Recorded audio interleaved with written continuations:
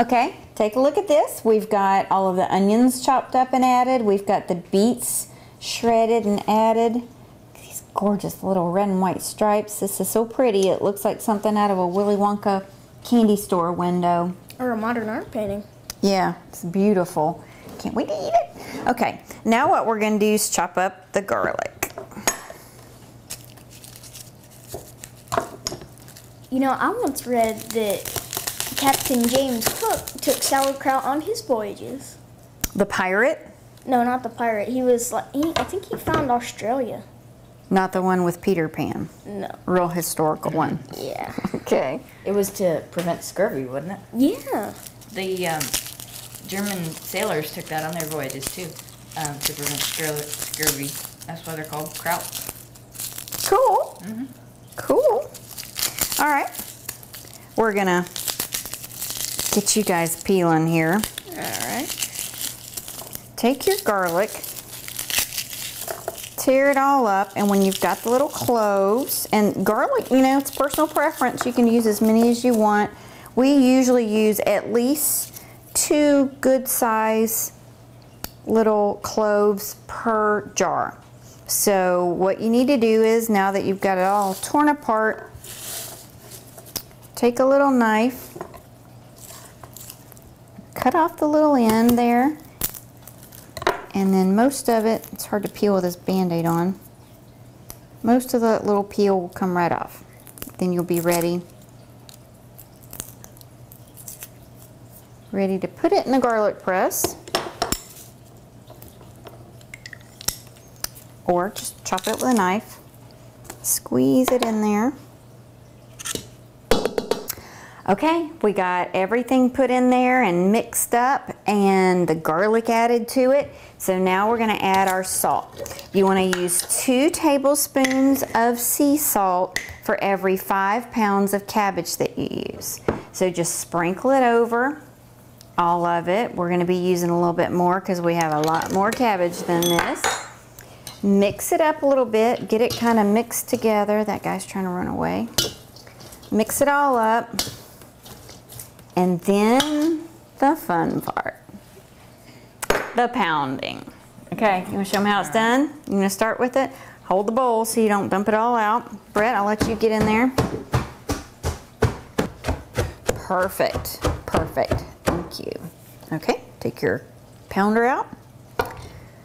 Okay, you want to pound your sauerkraut down until it is, well, almost half of the size of what it was when you put it in there.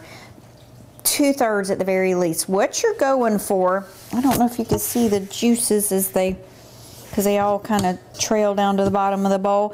You want the salt and the pounding action to break down the cell walls of the cabbage and the onions and things and make this natural juice. So instead of making a brine, like we do in our cultured vegetables, we're pounding this down with the salt to make its own brine. It's making its own juice. That salt's going to mingle in there and make the brine for it. So Bradley, if you would please fill up the culture lid to the maximum mark with water, and fill this stainless steel little cup about half full of water, please. Okay. And Brett, we're going to fill up our jar now. Okay.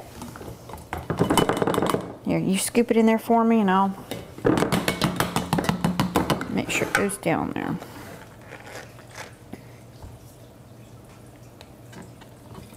This is going to be beautiful when it's finished. Yeah. And put that little cap back on it. Great. Okay.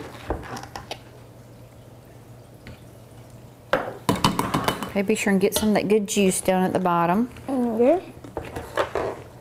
We're going to have several jars to fill, and we've got more than this bowl full.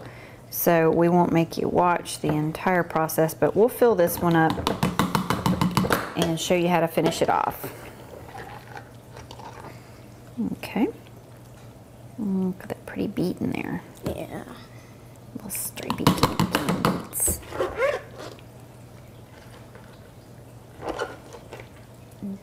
Keep digging. There you go. Bradley, we're going to need our pounder back. Alright.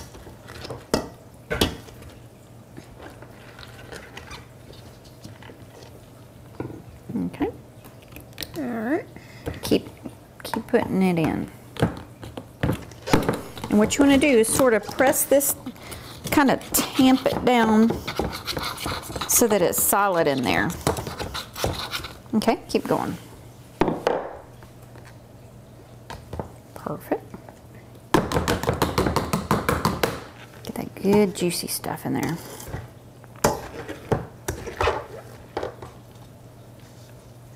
You'll be able to see the juice as it kind of forms its way up the side. Very juicy. Oh yeah. You know that you've got good fresh cabbages when it makes the juice. If you can't get any juice out of it, then chances are they weren't very fresh. They were dried out. But these came straight out of the field at the CSA, so we know they're good.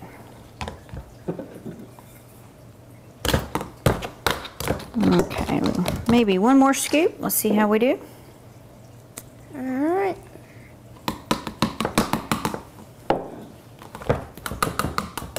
Let's see what that looks like.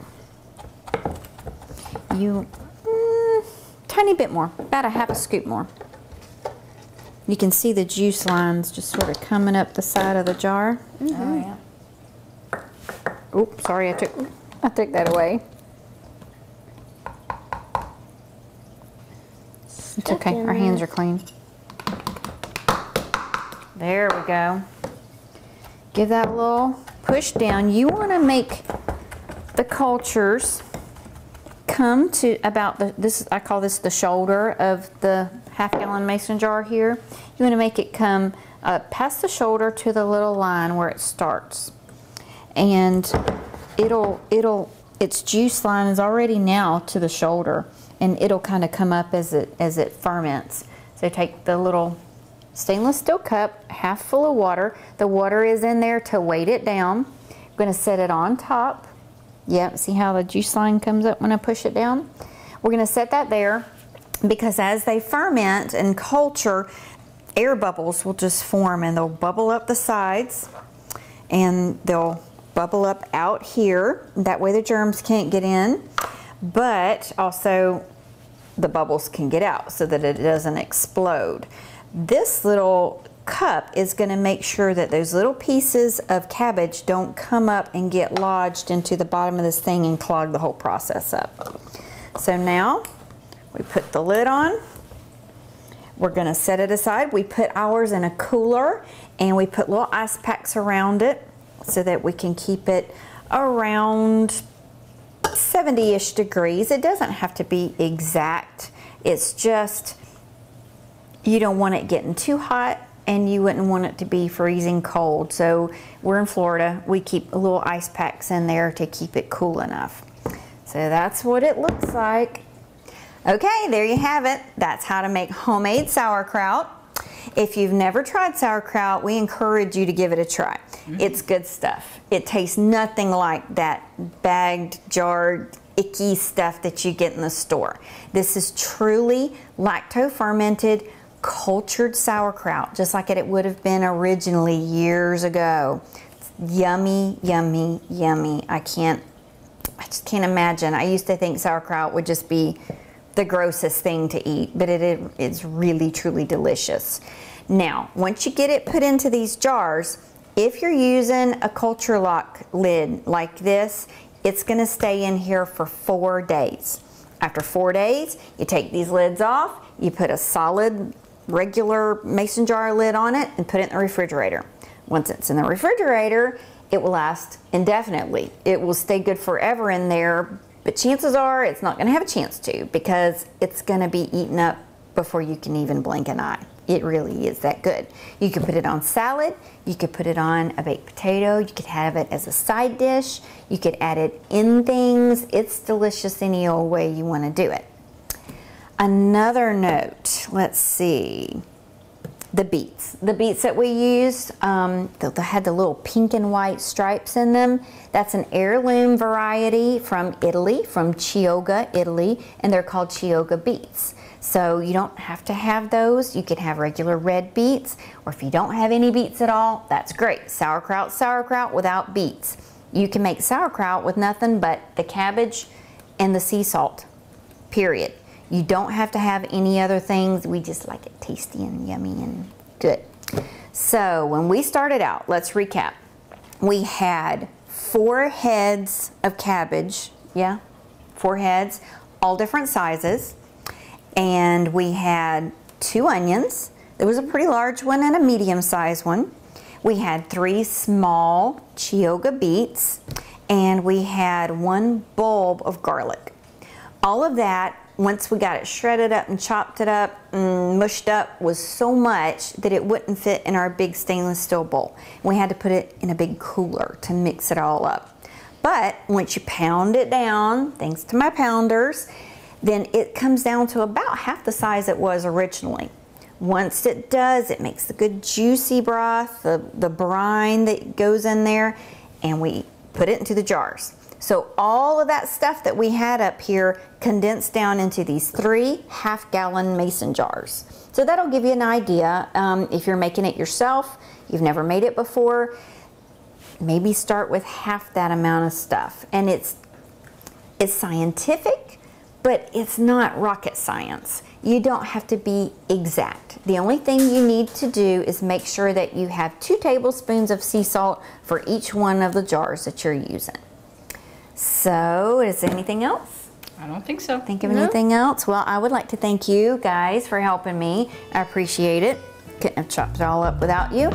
And we'd like to thank y'all for joining us about how to make homemade sauerkraut right here on reallifenaturalhealth.com.